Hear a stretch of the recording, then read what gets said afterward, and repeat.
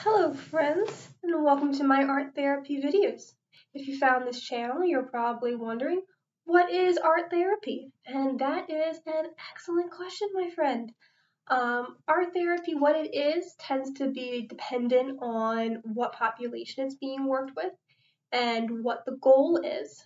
So if you think that art therapy is just making some beautiful paintings like these, owning some expensive brushes and some expensive fixative, and that only an artist can do art therapy.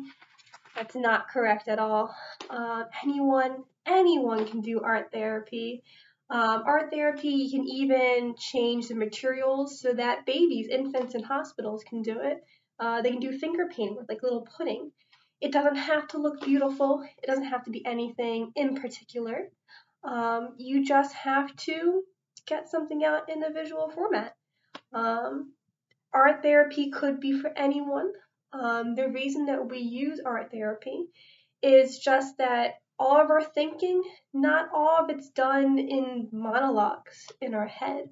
A lot of times, if we're asked a question, we just don't know why we're feeling the way that we're feeling.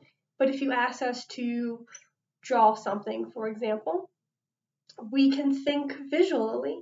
Some people think in colors. Well, if I use a lot of blues and a lot of sad, because I'm sad. If you're doing a lot of energetic lines, it's because you're really excited. But there's even more possibilities than that. Sometimes there is no outcome that we need to show. Sometimes just doing something with our hands can have a very therapeutic effect on our anxiety. It can be very relaxing. Sorry for that pause, and if you hear any sounds, my heater is currently on, so I'll try and pause that and keep it quiet if it's acting up too much. Okay, but back to the video. So I'll show you a bunch of different examples of what art therapy can be. We'll start with these ones over here. So here I just drew how I was feeling about a dynamic between two different people. And how each one of them feels, what they would say. Over here we have some collage. It's showing the evolution of a relationship, and it's real fingers crossed kind of feeling. And up here I drew my portrait in past, present, and future.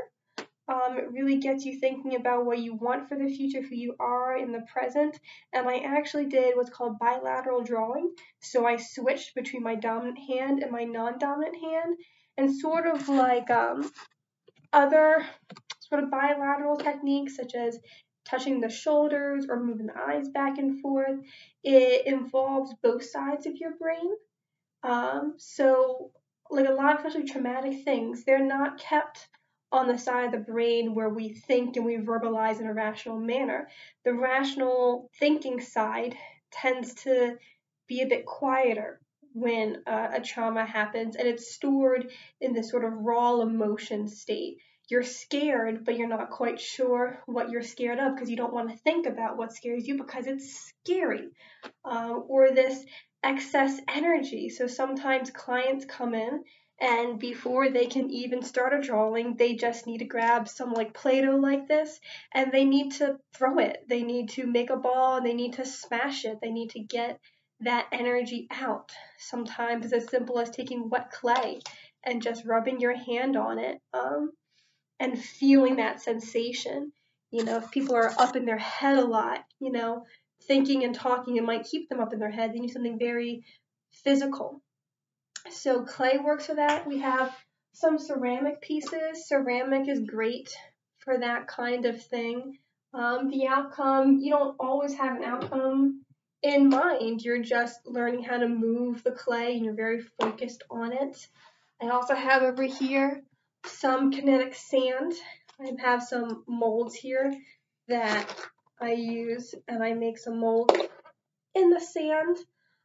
That's all I can do with it at the moment. There is a type of art therapy called sand tray art therapy, where the whole session you keep your hands in the sand and you use different characters in it. It's a very symbolic thing because it's projection. You're not talking about yourself, but you are projecting onto how these characters act towards each other. You can really show a boundary when sometimes boundaries can be quite difficult to talk about. My sister made this ceramic piece for me. It's based off Dia de los Muertos skulls, and it has a lot of meaning in the color that she chose. Every November, I like to make sugar skulls myself. This is a new package and decorate it. It goes into whole mask making, which I think is a very useful type of activity. It's hands-on, like I was saying, with that ceramics, with that textile, with that sand. But it can also show a boundary, who you are on the outside, who you are on the inside. There's other physical things you can do. Here, I used a cereal box, and I sort of went into a little bit of eating disorder theory and feeling, and I showed some feelings by what I chose to put onto the box. And I also made a little anger monster. Well, this is a fear monster. You can do an anger monster too. And these are what I'm afraid of. And then I have these bags in my backpack of like pebbles and pasta, dried pasta, birdseed. And when I feed into this thing, I have to physically feed it. And I have to see, wow, maybe I am blowing something out of control. That's not exactly what we want. But I mean, you become more aware of the things that you're doing. You can make different types of puppets. Sock puppets is a sock puppet my grandmother made. Can use jewelry, seashell this remembers someone who's passed, so art therapy used definitely in the grieving process. These are little Christmas ornaments I made in school. Again, it doesn't have to be too expressive, just the act of doing something. And these are a great relaxing way to celebrate the Christmas season. Some people, this is a bag of worry dolls. They're little yarn dolls, and when you have something that scares you or stresses you out, you whisper it into the bag and it takes it away while you're sleeping.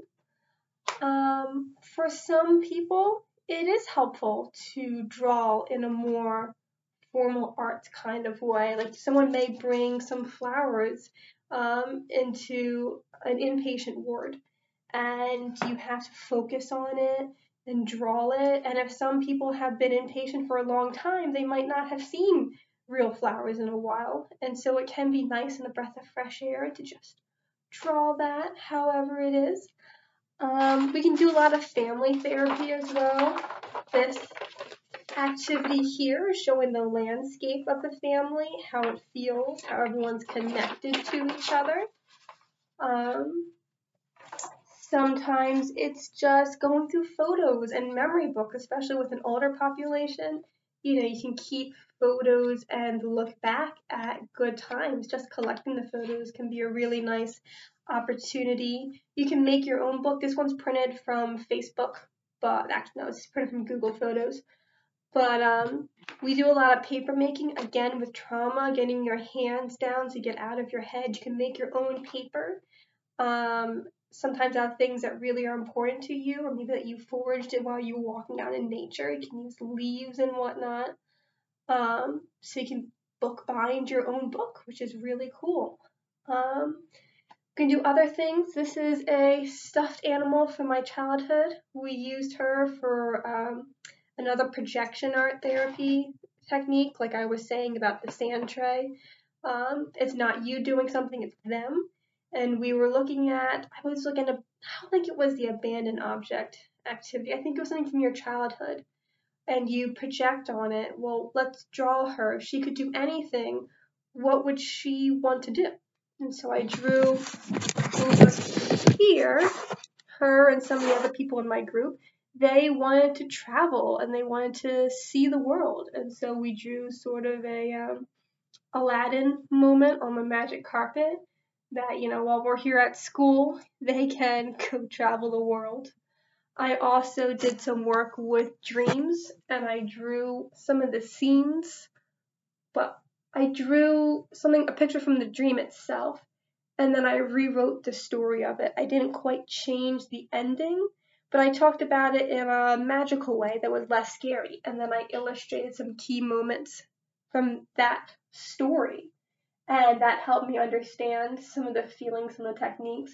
And I also did, I think it's dream collage, which is again collage, whatever stands out. And it creates a new image. You can see how they're connected to each other. It's something where you have like no control over, because what you find is what you find. So those are just, oh, I have one more. Again, this is something you don't have to be an artist for. This is like a sticker mosaic book. And so it has all the stickers, excuse me, for a different picture, and you have to follow the numbers and put them away. So this costs $3. I like to get face paint also from the dollar store. That's where that is from. And you can just put things where they belong. And when, you are in a very chaotic situation, again, children who are hospitalized, it can be really relaxing to just finally put everything away where it belongs. You don't have to think about problems. You don't have to think about anyone or try and be anyone or try and make an amazing piece. It's just the calming act of making the scene piece by piece. You can put some music on. Music definitely has a role in art therapy because the type of music you put on is what emotions you're coming up with. And then that informs what you're then probably going to draw. There's a lot of different things that will inform how you draw something or make something. Like pencils, gray pencils are very rigid. It would be a very, excuse me again, intellectual way of thinking about the prompt, and it would be a very more straightforward answer. But if you were to give them watercolors, that's just a real conduct to get a lot of emotions out. So they're not going to think literally. It's going to be more so, how do I feel about this situation or this person? So there's a lot to art therapy. It's not just, drawing your feelings. I personally am very bad at drawing my feelings. But it's how we naturally think in pictures. And art in of itself is calming. That's why there's so many coloring books and adult coloring books. Just take a moment to yourself. It can be a great way to communicate with other people. It can be a safe way to explore a relationship between people.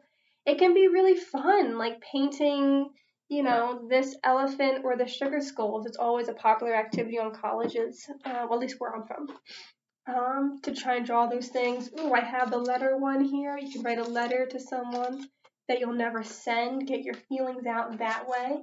Maybe make a postcard of a place you wish you could show them. Or again, in like the more elderly population, if starting to lose their memories, they can draw down some of these memories so they can always keep them.